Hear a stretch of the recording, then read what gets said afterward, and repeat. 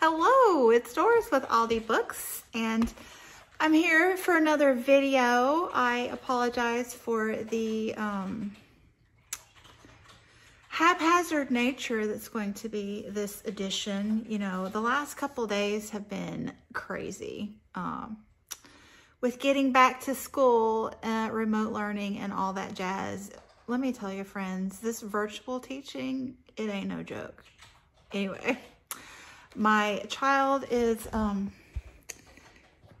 creating some nice ambiance in the background. He's working on his Dungeons and Dragons backstory for his next grand adventure. And we're fast losing the lighting, so this is the best I could do. I need to get myself one of those ring lights.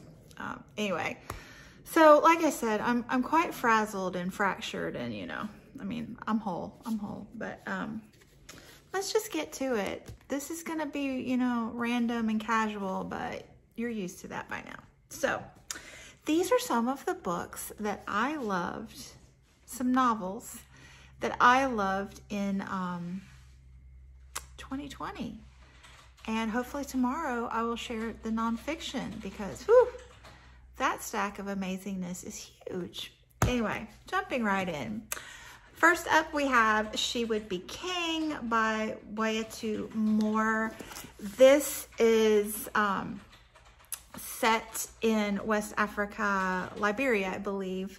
Kind of the founding of that nation and a little bit of magical realism. This was just amazing, very inspiring and enlightening, and just such a brilliant way to share that moment in history.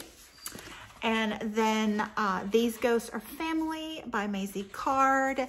This one I read for Caribathon, and this cover, like, this is my favorite cover of the year.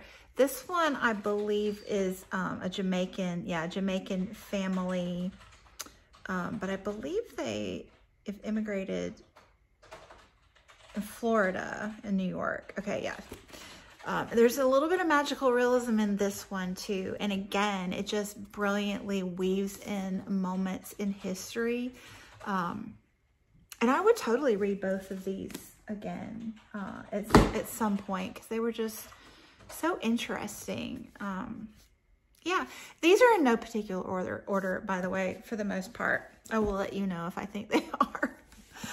And then The Air You Breathe by Francis de Pontes Peebles. This one is, was it Chile, I believe? Brazil, sorry, Brazil. And this one, it inspired me just now. Well, it just came to me now that this is probably what I would have liked to see in My Brilliant Friend. So this one was two women and they're kind of like coming of age. They meet when they're girls and they're kind of competitive, and it tells how that relationship evolves and interplays.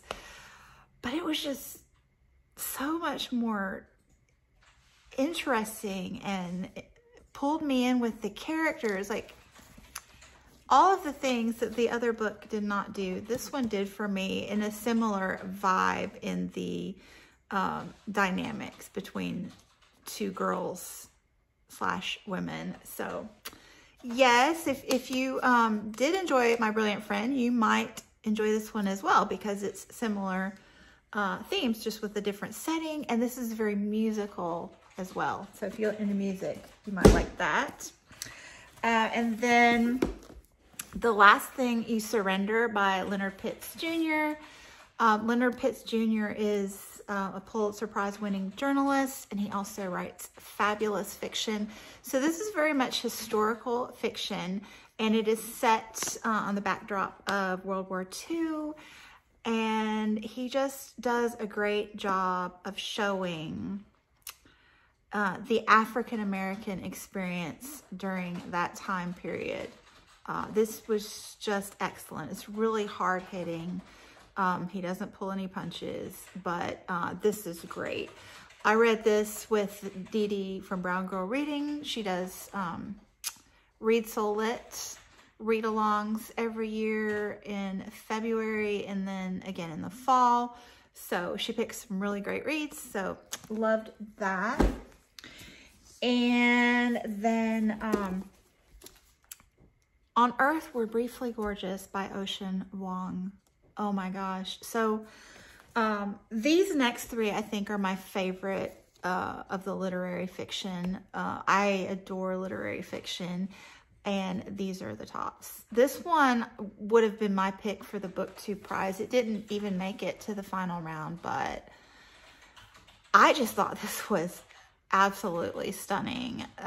This is, it's written in second person, like a son writing to his mother, but I kind of don't think it really was that. To me, it was more, I mean, yes, that's what it was, but it's more like how you have those conversations in your head with someone else that you never really share in real life. Like, so what you would say if you actually said it, kind of thing. So yeah, again, this is, it's an immigrant story, a mother and a son dynamic. The son and his relationship with another boy / man.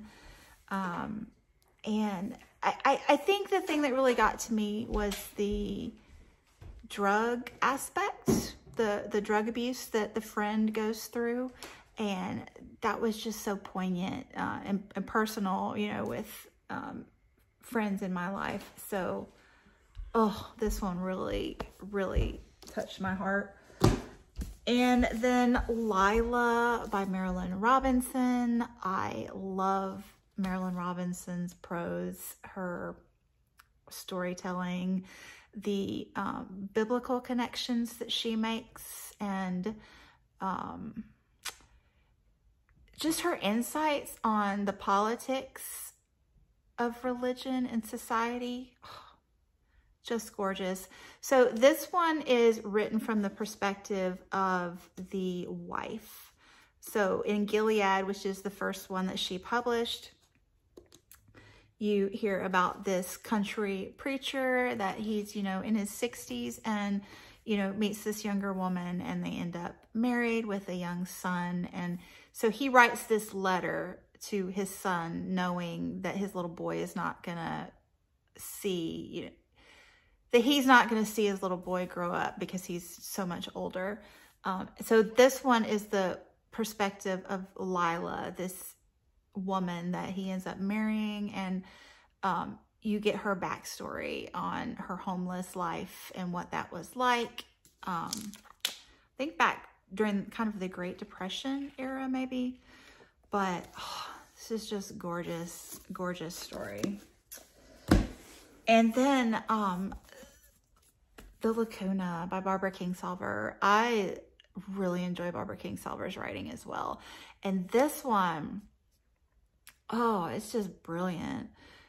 And it says so much about the times we're in. This is set during the McCarthy era with the communist scare here in the United States, and how gossip and, you know, what was said out in public, you had to be so careful. And then you have Frida Kahlo in the background. Well, not in the background, she's a main thread through this story. I just was fascinated by this. So this is another coming of age story. I seem to love those. This was a young boy who, you know, became a man and became an author through the course of the story, and, you know, how that came about. And oh, I just loved those. So I guess, you know, you can tell by my gushing that these were, you know, probably my top 3 in the literary fiction, which is typically my favorite. So then these last 4 are kind of surprising. Well, not really, but surprising that there are so many of this style. These are like fantasy, like, yeah, crazy, right? So Neverwhere by Neil Gaiman. This is one of those urban London fantasies that seem to be a genre of its, a micro genre, so to speak. Yeah, I think this is my favorite Neil Gaiman thus far. I've read The Graveyard Book, which is a middle grade that I've really enjoyed, and American Gods, which took me longer to get through. It's a little bit slower paced for me, but you know, I enjoyed the thinking in that one. But yeah, this was a page turner, just an enjoyable one all the way through. And then Hollowpox, this is the Nevermore series. This is the third in a middle grade fantasy series set in a magical school, and this was just delightful. My favorite so far in the series, and I hope it keeps getting better and better like it has thus far. But this was funny because it was an epidemic. There was an epidemic, like not a pandemic yet, but approaching. So that was interesting, that the timing of that. I don't know how she managed that. And then Empire of Gold by S.A. Chakraborty. This is a YA fantasy trilogy with kind of an Arabic Middle East spin to it. And oh, this was just so exciting. And you get so caught up in the characters. And I cannot wait until she announces where she's going next with her writing, because she is really good. So there's that. And then this last one is just like the most surprising of all, because not just is it fantasy, and I'm gonna like gush about it, but it's horror fantasy. What? The Southern Book Club's Guide to Slaying Vampires by Grady Hendrix. So, trigger warnings, this book is very gross, and ranges the spectrum of things that disturb you, from bugs all the way through sexual abuse and murder.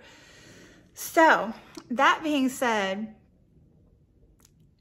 it was very engrossing. Like, I'm not sure if that pun was intended, but I was just mesmerized.